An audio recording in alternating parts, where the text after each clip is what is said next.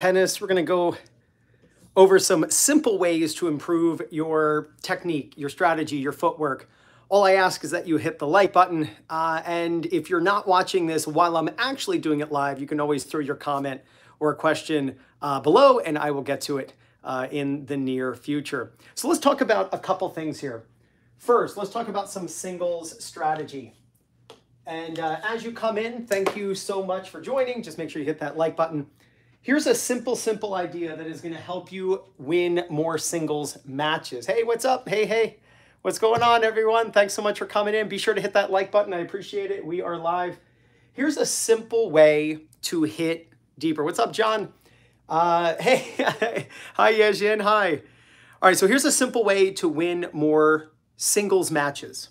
And doubles too, but let's go over singles. Hey, what's up? Hey. And that is I want you to regulate the height over the net. If you could, in the comment section right now, just tell me, hello, just tell me what percentage of the time when you're hitting a ground stroke in a singles match that you are thinking about the height over the net, that you're thinking about how high you're trying to hit the ball over the net. Just throw that in the comment section. I've got 31 people who just popped in, and I've got 1 like. Oh, that hurts me. Oh, that hurts me. For every non-like, I think it's a dislike, so I don't like that. Make sure you hit that like button. So just tell me, what percentage of the time do you think about the height you're trying to hit over the net when hitting ground strokes? I just saw somebody put a comment or a question in about the wrist or something. I'm going to get to your questions in just a second, so feel free to write your questions in as we go here. So the answer, I would hope, would be 100% of the time. 100% of the time when you're hitting a ground stroke, you're understanding and thinking about what height you're trying to hit. I'll tell you this. In my experience, most players aim too low over the net. They think that hitting fast and low over the net, all right, so we got 50%. That's better than most, so that's awesome. It should be 100, right? Like, imagine if I were asking you, let's say I'm a driving instructor, right? I'm teaching you to drive a car. And I say, hey, what percentage of the time when you're driving are you trying to keep the car on the road? Right? And you say, because most people say 10%, 20%. We would be crashing all the time. We'd be running our car off the road all the time. 30%.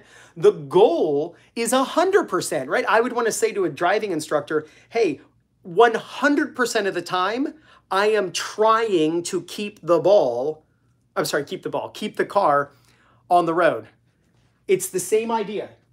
It doesn't mean you always hit your target, but you should attempt it. LeBron James is always aiming for the hoop when he shoots. Okay, so you should have a target in your mind of height over the net.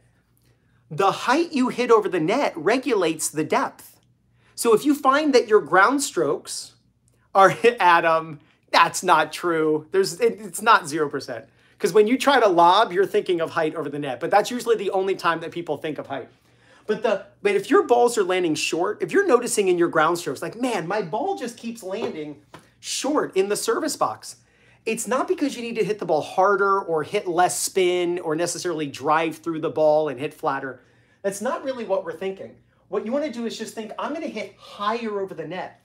Because the height you hit the ball over the net, plus the speed you hit, plus the spin you put on the ball, there you go, Adam. So it's not 0, is going to equal where the ball lands. The speed you hit, plus the spin you put on the ball, plus the height the ball goes over the net equals where the ball lands. So here's what I would suggest to you. And I've got 41 people in here, only 11 likes. I always like to get those likes catching up to the people in here. So make sure you hit that like button. Trust me, it helps me a lot. So thank you so much. If you are playing a singles match, I want you to aim, on average, higher over the net than your opponent. If you're the one hitting higher, there you go, Connolly, I like it. If you're the one hitting higher over the net, 2 amazing things happen. You hit the net less, which is the #1 mistake made on a tennis court, and you hit the ball deeper. So let me ask you, wouldn't you love to hit the net less than your opponent? Well, that's an obvious yes. Wouldn't you love to hit deeper in the court than your opponent? Yes.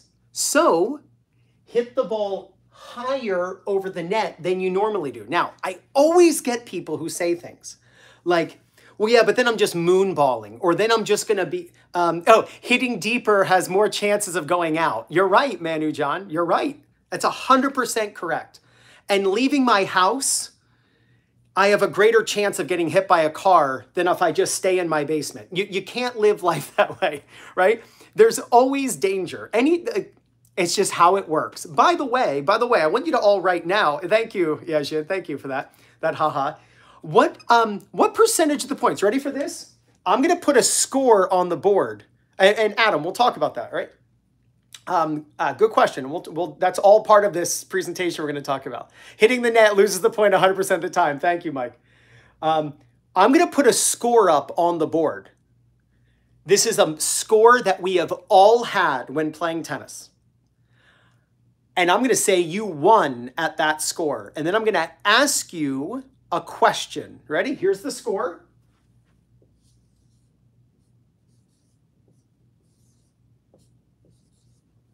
All right. Can you see that? 6-3, 6-3. Do you see that? 6-3, 6-3. You won 6-3, 6-3. What percentage of the points did you win? On average, when you win a match 6-3, 6-3, what percentage of the points? Let's say you played 70 points to win 6-3, 6-3. What percentage of the points did you win? We've got 70, we've got 75 from the same person. Right? Because when we understand this, we've got 55 from John. We got 51. Adam, how do you win 10% of the points yet you won 6-3, 6-3? We've got 90. We've got 95. Mike said, okay, we got 60, we got 60, we got 60. Yeah, 55. It's good. So we got a big range. Maybe 55. Yeah. So all of you saying 55 is correct.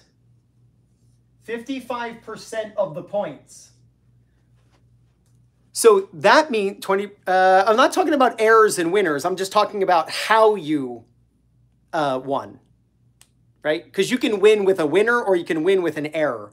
I'm not talking about winners and errors. I'm simply saying what percentage of the points did you win? 80%? You will never win 80% of the points in a match. I don't care how much better than your opponent you are. Meant 60? It's 55%. 55.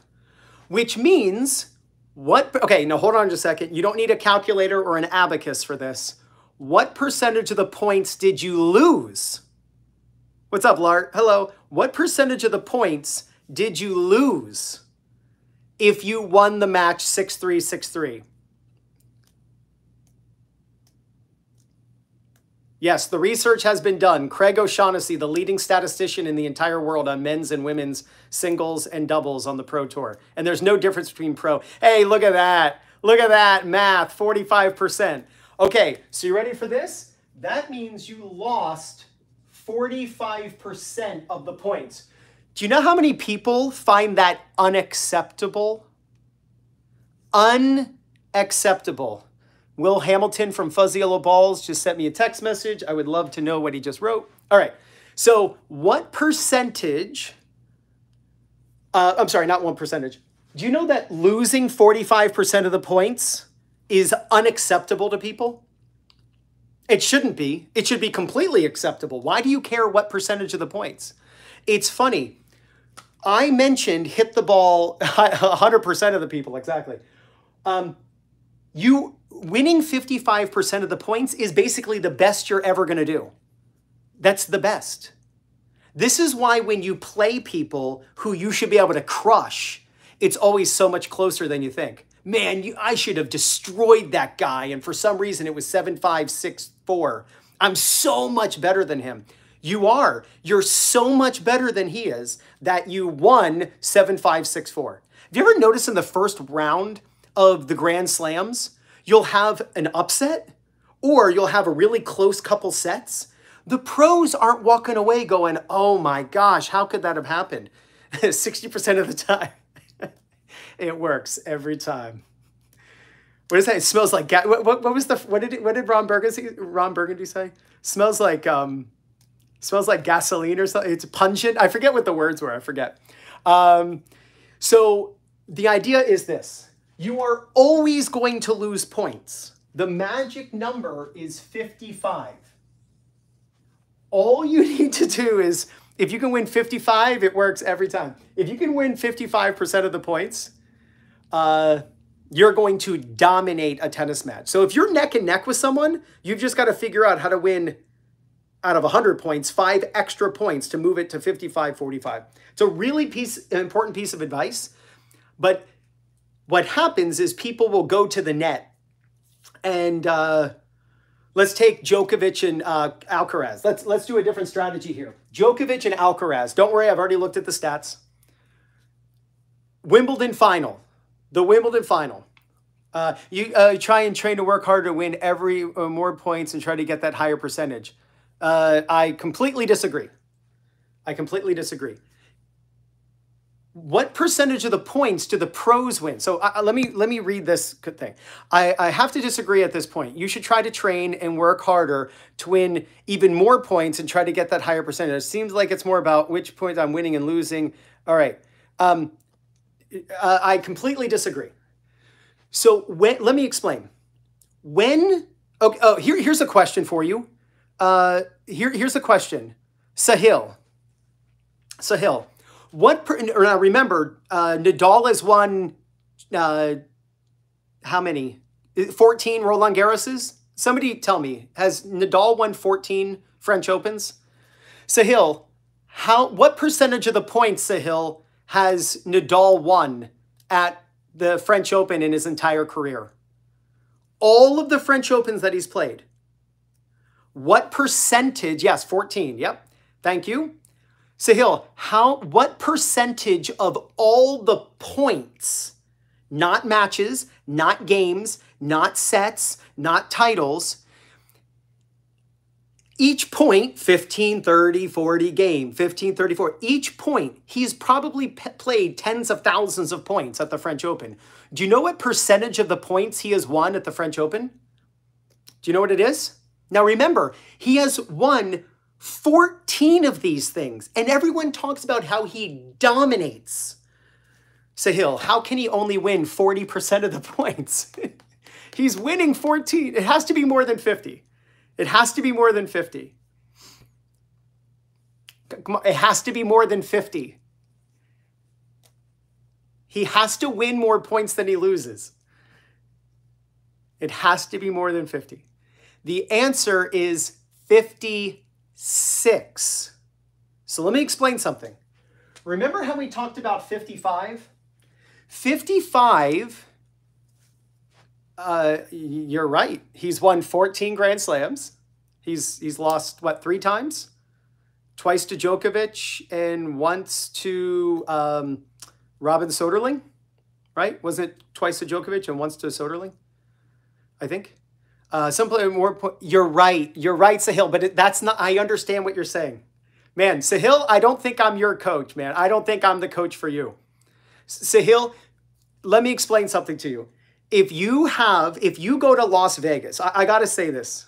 Sahil, if you go to Las Vegas and there's a game that you can win 55% of the time, play it. You can't say to yourself, yeah, but I'm going to lose 45. Okay. Next topic. Some people just cannot be convinced no matter how much you explain to them that you want to. What do you think is percentage tennis? What is percentage tennis? It doesn't mean you win every point. It just means you win more points than you lose in a given scenario if you play a certain tactic or swing a certain way. There's nobody who can win every single tennis match. And the difference between, take 2006, Federer's most, it's impossible, Sahil. Not one match you've ever played have you won 70% of the points. That means every match you play is 6-love, 6-love, 6-love, 6-love, and they're only winning 1 point every other game. It's 40-love, 40-15, 40-love, 40-15. You cannot play that way. Nobody wins 70% of the points. If you're winning 70% of the points, your level of play is up here and you're playing beginners. That's how you win 70% of the points. Because, he's stuck on, no, you got to win. I guarantee you Sahil has not won 70% of the points. If you win, then Sahil, you show me a tournament where Roger Federer won every single match, 6-love, 6-love, 6-love. We're living in reality, Sahil. We're living in reality here. Holy smokes. Woo! This is, I came on here live to like want to share some ideas with people, but we've got some people who are just, so I'm just gonna forget about it. Yes, Sahil is the greatest tennis player of all time. Guys, don't do anything other than what Sahil tells you. Whew, this is interesting. All right, so here's the next idea. The next idea is, okay, how do we win 55% of the points? Let me give you an amazing stat. Maybe he is confusing points with games. You're right. I don't know. Because you can't win 70% of the points. And you can't tell me that should be your goal. You'll never achieve that goal, ever. Unless you're playing beginners people who serve like this. You'll never win 50% of the, or 70% of the games, or points. So how do we win 55% of the points in a match? We do so by getting to the net more. You want to hear an amazing stat? I want you to take Roger Federer's entire career. I want you to take Roger Federer's entire career, I believe from 98 to 2001, right? Wasn't it like 23 years? Take every point where he stayed behind the baseline. Do you know that Federer only won 98 to 2001? Yep, there you go. Do you know that Federer only won 47% of the points when he stayed behind the baseline? Roger Federer lost, thank you for the wow, because that is a wow. Roger Federer won less than he lost when he stayed behind the baseline for the entire point.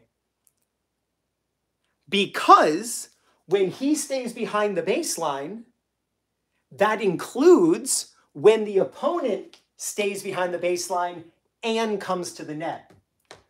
Do you know that if Roger Federer never went to the net, we would have no idea who he is? The only thing that allows the pros to win is if you go to the net. You can look it up. What percentage of the points did Djokovic win when he went to the net at Wimbledon? Do you know? Novak Djokovic. What percentage of the points did he win at the net this past Wimbledon? Do you know what percentage it is? If some of you have the Wimbledon app, you can go right now on the Wimbledon app and you can look it up. And we have one person who is off by 1 percentage point. We have 2 people who are off by 1 percentage point. When Novak Djokovic went to the net, he won 71% of the points.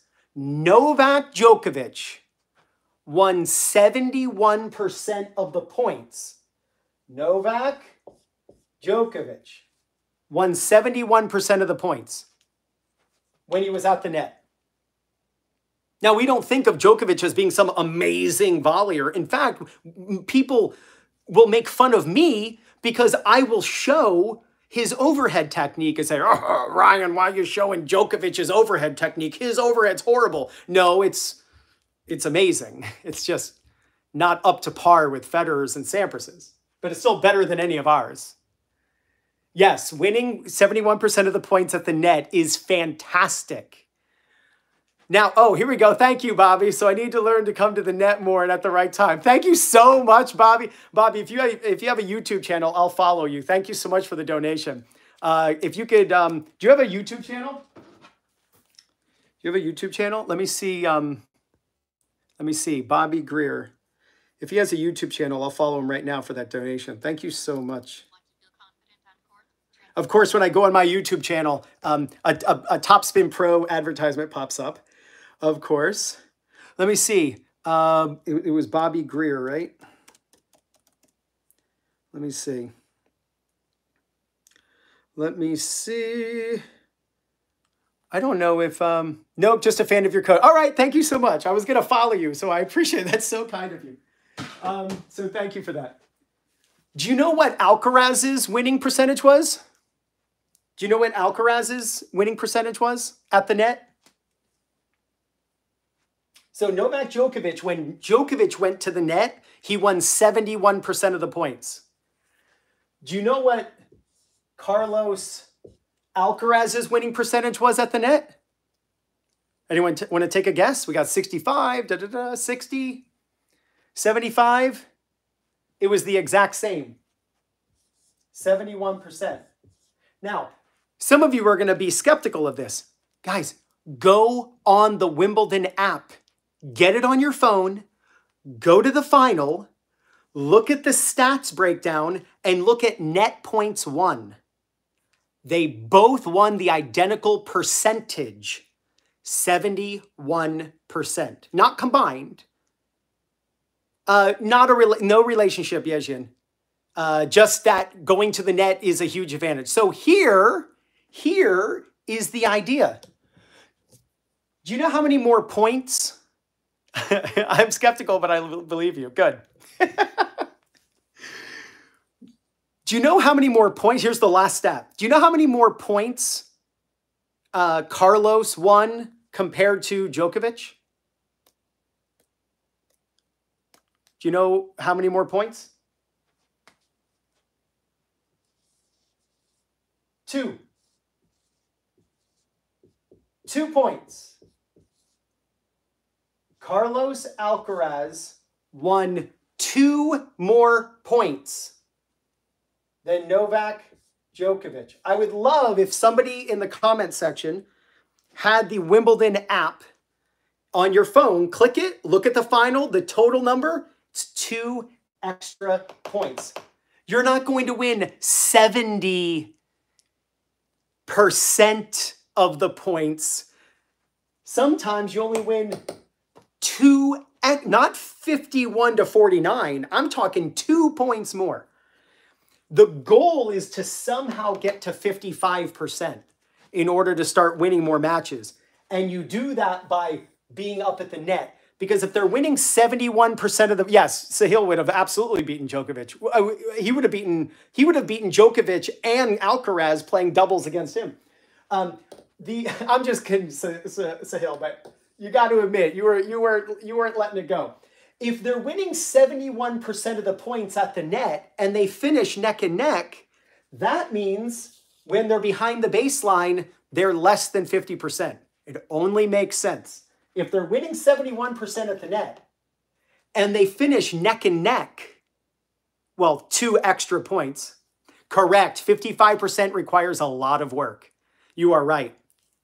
You are 100% right. When you dominate someone, you should play a match. All of you, play a match and chart the match and look how close the points were. This is why, as a coach, if I have two, so any of you who are coaches, you know this. If you have coaches, or if I have any coaches here, let's say you're giving a lesson to 2 students who are slightly different levels of play, right? They're friends and they want to take a lesson together and they say, hey, let's play out points. You do not play games.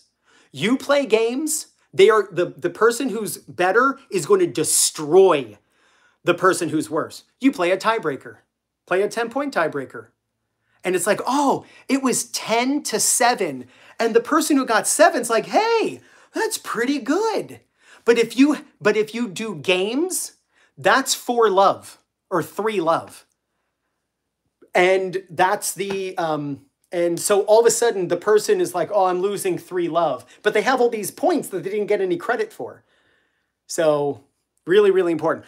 Great job on the video. Thanks so much, Sean's Tennis Journey Together. Love it. Net play is so important. Why do you think there are less and less serve and volleyers nowadays? It isn't because of the success rate. The success rate is identical now as it was 30 years ago. They're winning the same. Serve and volleyers now are winning the identical percentage. And again, I'm only telling you this because of Craig O'Shaughnessy, the leading statistician who works side by side with Will Hamilton to create these strategy products that I sometimes share with you on my videos. Craig O'Shaughnessy was hired by Novak Djokovic several years ago to teach him how to beat Nadal. And then he just rolled through him in the final of the Australian Open that year in 3 straight sets. But the points were very close. But that's like, he's the world's expert in strategy. The reason has nothing to do with strings. It has nothing to do with rackets. It has nothing to do with anything. It's the same winning percentage. If you go to the net 600 times and you win 67% of the points, and then you go to the net 200 times and you win 67% of the points, you would say to yourself, hey, why aren't you serving and volleying more? Why aren't you going to the net more? The answer, I have no idea. It's not sexy. But it's not cool to play serve and volley, even though you will win more points serving and volleying if you have a serve and if you have a split step and if you have a volley, than if you hang behind the baseline. The net is where you win. All right, let's get to some technique stuff because I got some questions. I changed my game to serve and volley because I'm disabled and can't run around anymore. Yeah, that's awesome. That's going to go to, you're going to go to the net more often. You're going to, like, if you're tired, serve and volley. The point's going to be over quicker and it's less running. So we need to reduce our mistakes to below 45%. So we need to reduce our mistakes to below, I'm not sure about that. Because winning, of course, you're trying to hit fewer mistakes, without a doubt, sure. I agree with that. Australian dude served a volley in the first round, meshed up versus Djokovic. Need to be good on volley and drop shot then. And so here's the thing. Let's talk about the volleys. When your opponent comes to the net, what are the shots that you go for? So can all of you, are you going to collab with Intuitive Tennis? No, collabing there's no benefit to collabing other than it just takes a ton of time, to be honest. And Nick and I are buddies. We talk on Instagram. We mutually respect each other. I respect the hell out of him. He's awesome. But yeah, so, okay, your opponent comes to the net. You're going to lob. What else? And by the way, it's important when people are talking that you have the same definitions of the words you're using.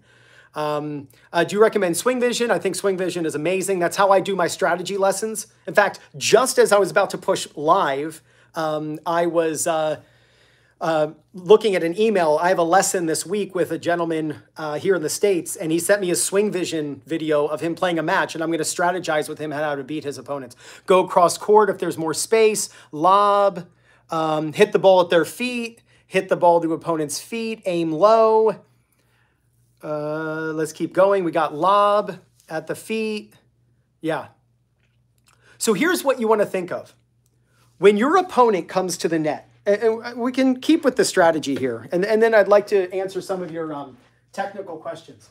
When your opponent comes to the net, involve them in the point.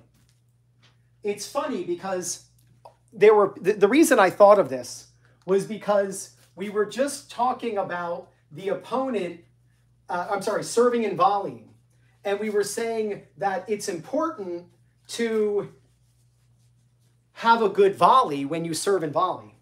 But actually, what you'd be surprised with is that when you go to the net, your opponent will try to avoid you. Your opponent will try to avoid you. Oh, we got 65 people here and only 34 likes. Oh, let's try to get it up there. Get that like total up there if you're on here. Thank you so much.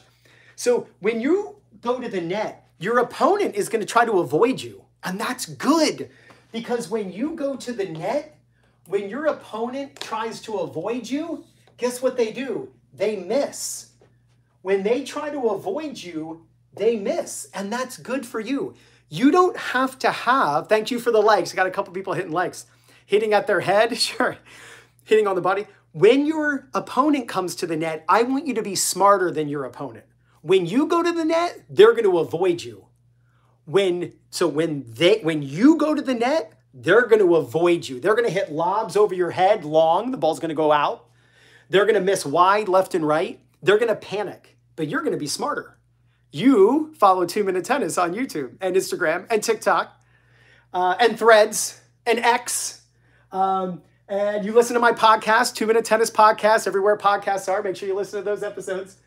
When you go to the net, your opponent's going to avoid you, which means you don't have to have as good of a lob, right? You don't have to have, I'm sorry, not lob, I mean volley. You don't have to have such a great volley because your opponent isn't going to make you volley that much. You can win so many points by just going forward and your opponent freaks out and they avoid you. I want you to be smarter than that though. When your opponent comes to the net, I want you to hit it right to them. Now, if you can hit it low, that'd be great, but just make them volley. Half the time they'll screw up the volley. Remember, we just had people saying how they need to work on their volley or, oh, I don't really like volleys. So make your opponent volley. You're not playing Martina Navratilova or John McEnroe. And hit it at their legs, of course. So yes, that's the specific, but it's make them volley. Do not avoid them. Just make them volley. Half the time, they will screw that up. The other half, they'll hit it short. Now you come in and you have a passing shot to hit on the second shot. This is what is called, yeah, I might be playing Savin. This is the, oh yeah, Sahil maybe. This is what I call the two-shot passing shot strategy. The two-shot passing shot strategy. Hit your passing shot on the second shot. Don't go for the pass on your opponent's approach. Just make them volley. Half the time they screw it up. The other half, they don't just come in and volley away. Stop putting your opponents on a pedestal like you're playing Serena or Roger. That's not who you're playing. So stop treating them like that. If Roger Federer or Serena Williams is coming to the net on you, avoid them. That's your only chance. You're not going to give them a ball at their feet and they go, oh, they're not going to struggle with that. But we don't play them, luckily. So force them to volley, and then you can go for the pass on the second shot. Here's another one, and I'd like everyone to answer this. What is the definition of a lob? I want somebody in the comments section right now. Oh, we almost caught up. We've got 60 people here and 47 likes. Do you think we can go over? Because some people have left, so the likes are still there. So let's see if we can get over. And I had Bobby do the $5 donation. Thank you so much. I was going to follow him, but lob over the head. So I want you to be more specific, Manu, because it sounds like you're trying to be specific, but I want you to be even more specific. Lob over their head, meaning like just up in the air. It goes over their head, over the opponent, 2 times the net height. It's got to be more than that. A lob. What's the definition of a lob? High and deep into the court. It's funny. I've been teaching tennis for 26 years, over 26 years. And I would say for the first 20 years, I didn't realize that people had the wrong definition of lands deep, lob over the head. Yeah, see, this is an issue. This is a coach's responsibility to make sure that students understand the actual definition of a lob. A lob is just a high ball. It has nothing to do with the opponent. Your definition of a lob should not include the opponent in the definition. A lob is just a high ball. That's it. Here's why I'm saying this. The reason players are bad at lobs, and if you look across the board with recreational tennis, it's pretty bad. The success rate of lobs is pretty bad. The reason is because when the opponent comes to the net and we go for a lob, we think avoid the opponent and make the ball bounce behind them, which is kind of where I was trying to lead Manu John down that path. I was trying to get him to say that because it seemed like that's what he was trying to say. I don't want you to avoid your opponent. Remember, when your opponent comes to the net, I want you to involve them in the point.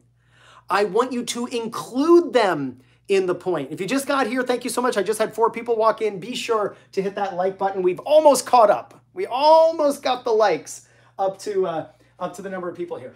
When your opponent comes to the net, I want you to lob high, not just deep. If you can get depth in the court, great, but you don't need depth. You need height. Get that ball up in the air and let them screw up the overhead. Mind blown. You will win more points off of a lob when the opponent hits an overhead. This is fact. You will win more points with your lob when your opponent hits an overhead than it is if you lob over them to avoid them. Do you know why? Why we go high, they go low. We go high, they go low. I think that's a political statement. That's so funny. So when, I know exactly who you're referencing, by the way. So when the ball goes really high and lands just past the service line, they will screw it up. Yes, if you can lob over their non-dominant side, absolutely. Those are all subcategories of get the ball up. And because what would be the reason to hit over their non-dominant side? Because you're not avoiding them. If you were avoiding them, it wouldn't matter. The ball's going to bounce behind them. So if we're lobbing over their non-dominant side, we're expecting them to hit the ball. So make them volley and hit the ball up super high. In my experience, if you can have 2.5 seconds time frame between your lob and their contact on the overhead, which, by the way, is so much longer than you think. You think 2.5 seconds. Oh, I bet I lobbed 5 seconds. No, you don't. It is so difficult to get your opponent to have to wait 2.5 seconds to hit an overhead. And the difference between 2.1 and 2.5 might as well be an hour. The success rate of your opponent hitting an overhead off of a lob that off the racket 2.1 seconds occurs to 2.5, you don't need tons of topspin. You don't. Eric, do not put your opponent on a pedestal that you need to put all this spin on the ball. If I have a spider in my kitchen, I don't need to blow it up with dynamite. Too much collateral damage. Like, it's overkill. There's way too much. No. Djokovic's overheads are not bad. They're just not as good as Federer's. So what I want you to do when your opponent comes to the net is force, yes, height. Height is more important than depth, and height is more important than spin. It is the thing. It is the diamond of all of the gemstones of when your opponent is at the net. Hit that ball straight up in the air. I love your human. Thanks, Yeshin. Thank you so much. So when your opponent comes to the net, if you make them volley or hit an overhead, the chances of winning go up. If you avoid them, your chances of winning go down. Now, we remember that amazing pass. We remember that amazing lob that just clipped the line. But remember, we're trying to win 55% of the points. Ryan is coaching for recreational players. Have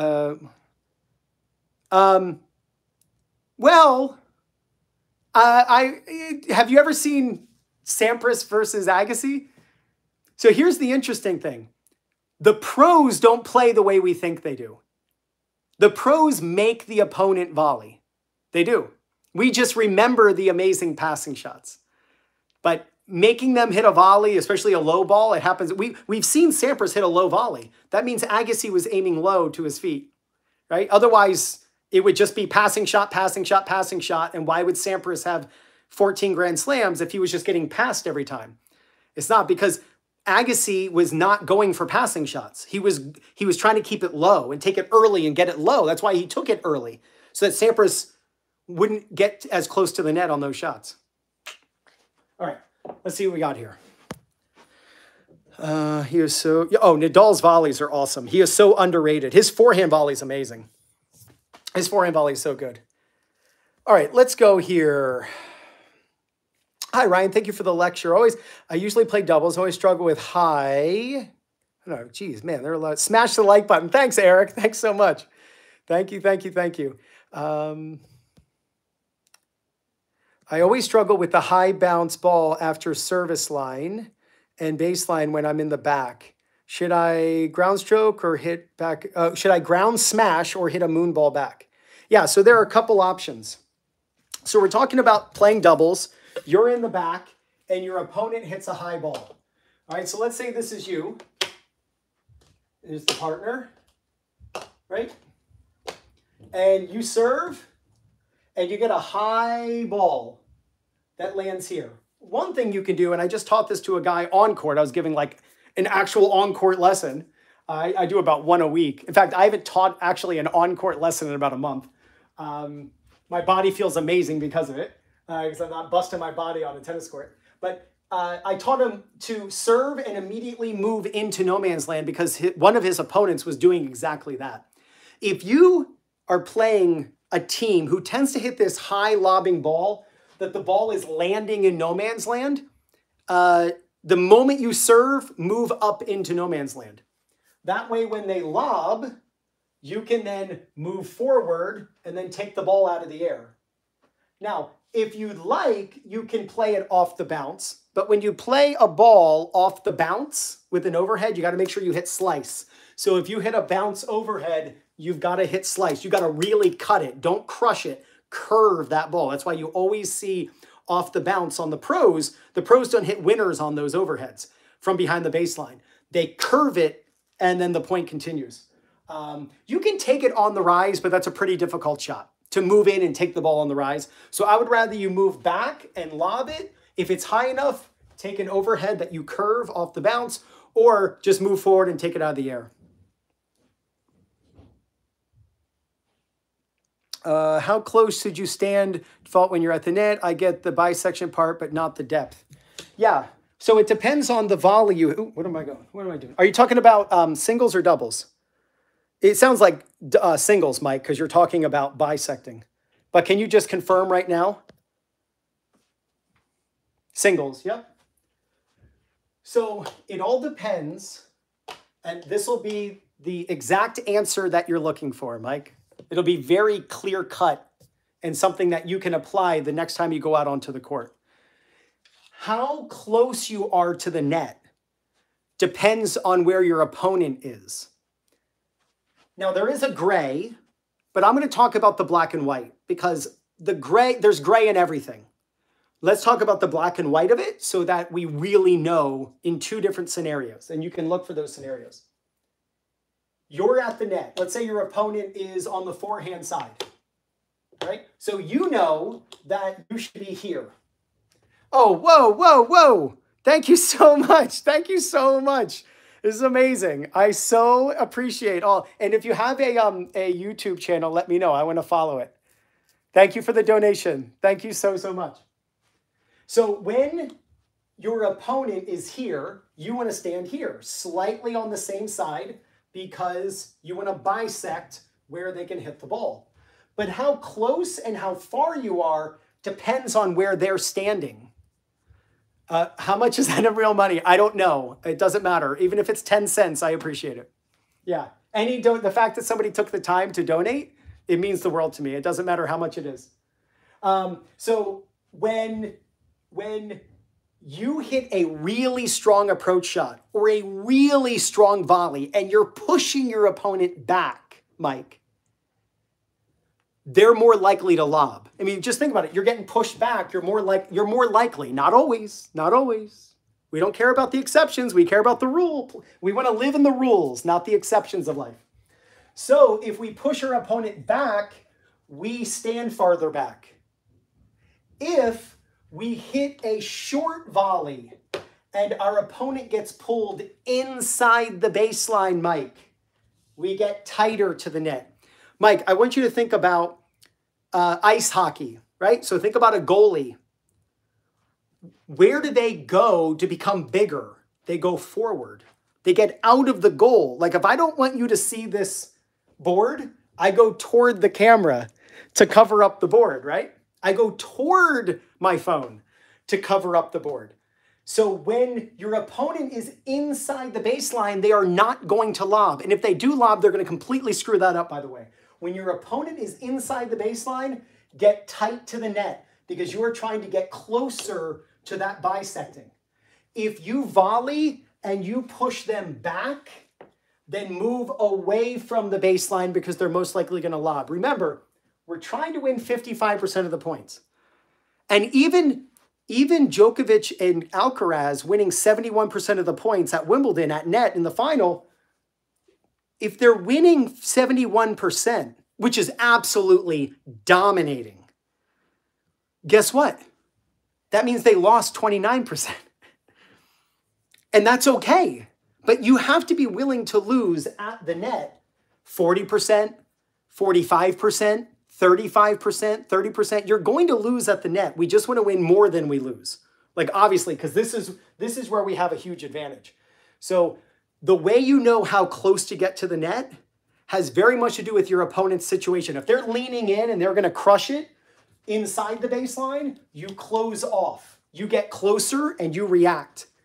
If you push them back, and let's say you get a low volley, let's say you're coming to the net, they hit it to your feet, and you volley deep into the safety post right here, push them back, and they're like this. Don't go like that. You are rushing the net to lose at a faster rate at that point, because then you're moving away from where they're most likely going to hit. So you stay back. You got it? I hope that helps. Guys, really quickly here, I just want to tell you one thing. I got 61 people here. I just spent 46 minutes giving you my all to help you play better tennis. If you can, stick around for the next 46 seconds. I do Zoom lessons. So a Zoom lesson, thank you, so Bobby. You're amazing. Oh, come on, Bobby. Stop with this. Stop with this. No more. Bobby, you're cut off. That's $10. You're cut off. No more. So here's how it works. But thank you. That's so nice. Thank you. Hey, we surpassed. Thank you, Lart. Thank you. We surpassed 61 or 62 thumbs up with 60 people here. That's good. Thank you so much. So I do Zoom private lessons. If any of you would like me to work personally with you, I'm running a sale that ends tonight. Go to my website, 2MinuteTennis.net. Thank you, Yejin. It's only $50 to meet one-on-one live with me for an hour. You send me videos of your serve. I just taught a young, it was a 15-year-old girl and her mom. The two of them were on the call with me this morning. They were my lesson, I don't know, about 6 hours ago. I'd had a lesson with them. They're in Indiana. I'm in Philadelphia. Hey, thanks, Hader. Thank you so much. And I worked with her on her forehand and her serve. And I put her side by side. I shared my screen on Zoom. She's demonstrating in her house, and I'm demonstrating, and I'm showing her. I put her side by side. I put her forehand side by side with Djokovic, Raducanu. I put her serve side by side with JJ Wolf, Leylah Fernandez, Maria Sakkari. Who else? Taylor Fritz. And I showed her on Zoom, sharing my screen, all the things that she could do to improve. Like, this girl was beaming. She's like, oh my gosh. She's been playing tennis for about a year, 15 months, and she's never learned all this stuff. The whole thing was recorded. So if you would like me to work one-on-one with you, where you send me videos of your footwork, of your matches, of your forehand, backhand serve, kick serve, whatever, slice backhand, your volleys, your overhead, go to 2MinuteTennis.net. and pick up a Zoom private lesson with me. It'll be the best tennis lesson you ever take. So thank you. All right, let's see some of these questions. I've got a couple. John McDonough, what's up, John? Hi, Ryan. Why do people hit cross-court drops at net instead of right in front of them? The ball would be in the air less time. John, that's a great question. So the reason is because you can hit the ball. I just knocked over my rackets. It's because, John, you can hit the ball farther and the ball stays closer to the net. Let me explain. So if I'm here, John, let's say you hit the ball short and I run in, right? If you have a lot of momentum, from here to here is 27 feet. So if you have a lot of momentum, it can be pretty tough to hit the ball a short distance. It's possible, but it's not easy, right? None of us are pro tennis players, so we can't act like, oh, that's easy for me. No, it's not. Because if it were easy, we'd be in Toronto right now. But when we are here, we can hit the ball 27 feet and have the ball land 3 feet from the net. So it gets our opponent to have to run a really far distance, but it was easier for us because we got to actually hit the ball up to 27 feet in the air, and it was still really far from our opponents. In order for because when you hit a drop shot, when your opponent, man down, when your opponent hits a drop shot on you, they usually step inside the court, which they should. So for you to hit the ball and have it be 3 feet from the net, and you're right here, that is an incredibly difficult shot. So, and sometimes it can be a shorter distance for that person anyway. So the reason the pros will often hit this shot is because they can use the fact that the ball can travel a farther distance, and which means it's easier for them, that they have like margin for error and they don't have to be so perfect, but the ball is still a far distance from the opponent. So that is why. All right, I got time for one more question. I'm serious about this, guys. I want you to go to 2MinuteTennis.net and sign up for a Zoom private lesson with me. It will be the best tennis lesson you've ever taken. Guaranteed. And they're normally a lot more than, yeah, you got it, John. John, just make sure you hit the ear of the ball. Don't hit the nose. All right, let's see. Last question, John Klein. I watched the slice serve video with the Topspin Pro. Ryan, when hitting the slice, I think point of contact is diagonal, not across the nose. Okay, so you're partly right. You're partly right. Remember, there is drag and there is friction. So here's the idea. The ball goes where your strings point, not where your racket travels. That's about 90% right. There is incidence equals reflection, and there is drag on the ball. But let's take this, all right? I've got a closet here. That's the fuse box closet. That's the breaker box closet right there. And then here's the steps to go up to my kitchen, all right? The question is, can I swing toward the steps? Can I swing here? Can I make my racket move that direction and hit the ball to the closet? Can somebody answer that question for me? Yes or no? Can I swing that way and make the ball go that way? I thought it was a door to go out. No, this is like, it's just like the breaker box closet. Like it's like one person can fit in there. I've had people say, hey, is somebody going to walk through that door? I'm like, no. So of course I can hit the ball to the closet, to the breaker box closet for the house, while swinging toward the spindles, because my strings will face that way. So watch, I'm going to swing that way, and the ball just hit the doors, or the door, right? Now, when I did that, that puts spin on the ball.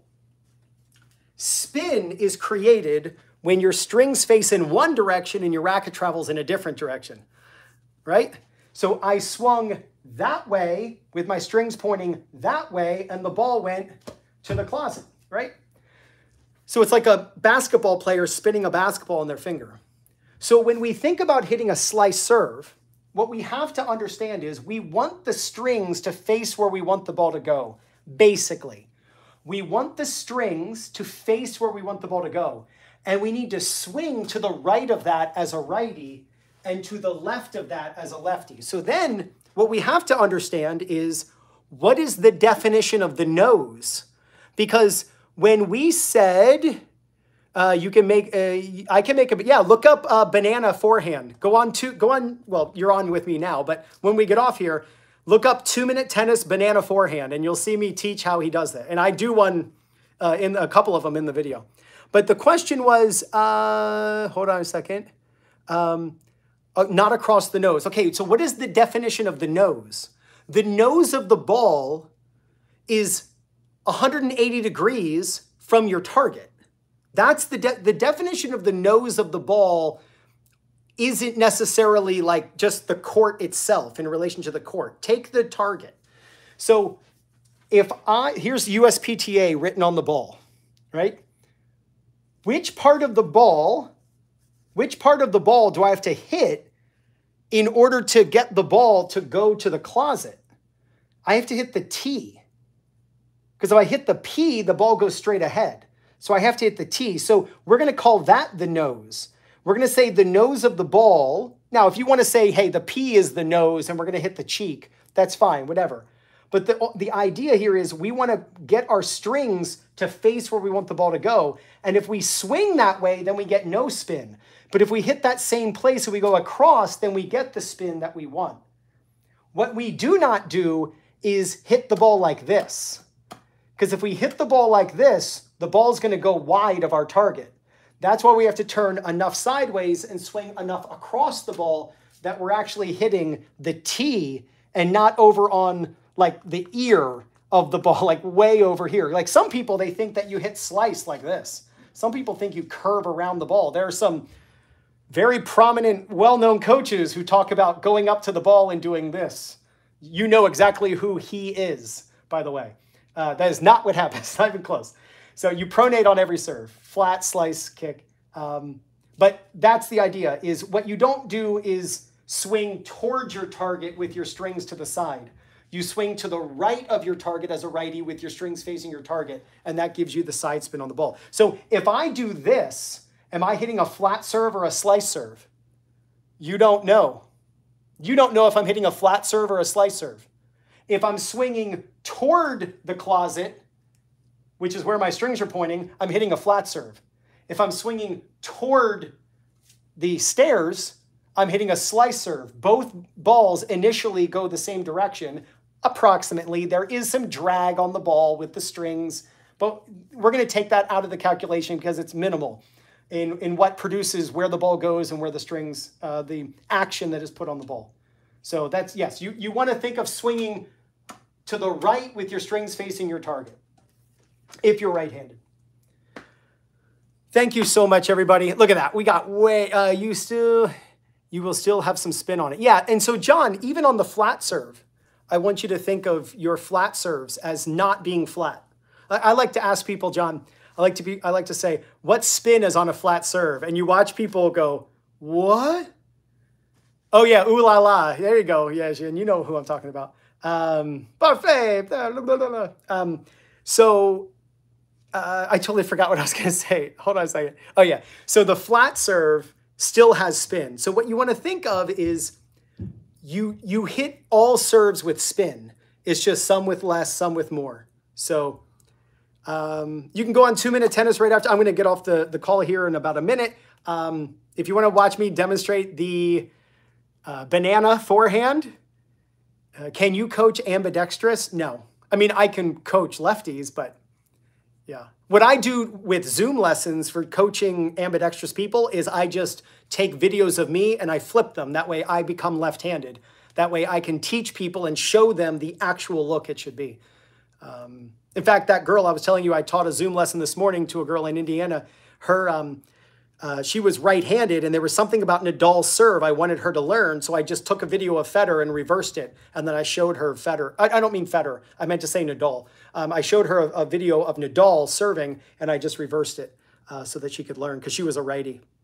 So thank you all so much. If you would like me to personally work with you, today is the last day. It's going to go more than twice that price after midnight. But today is the last day to pick up my Zoom private lessons where you send me videos of your serve or your backhand, your forehand, your slice backhand, your volleys, or your net play, or your overheads, or your matches, or your footwork, anything you want to work on in an hour. I will meet with you live on Zoom. I see you, you see me, you're asking me questions. I'm putting you side by side with the pros. It is the best. I mean, I left teaching on court for 24 years. I left to just teach Zoom because it is so incredible. And the results that I'm getting with my students are 10 times what you would get with on-court lessons. Like on-court lessons, they really hold you back. On-court lessons, they're slow. You have to take 10 lessons just to learn everything you need to learn when you could learn everything in one lesson. You get a recording of the Zoom lesson, which you don't get with on-court lessons. You don't see yourself side by side with the pros with an on-court lesson. So go to 2minutetennis.net to grab your Zoom lessons today at only $50 an hour. It's ridiculous. So I got to go. Any questions, just throw them in the comments below and we'll check it out. On-court lesson is like a ball machine. Yeah. All right. Thank you all and have a great day. You got this.